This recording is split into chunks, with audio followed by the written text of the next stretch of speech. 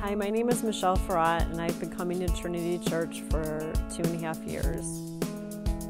My life before Christ was a rocky road.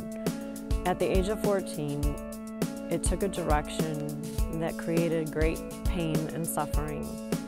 My dad died, and we stopped going to church, and we had a life without Christ. Those were the worst years of my life. In 1994, I accepted Jesus in my life at Grace Church.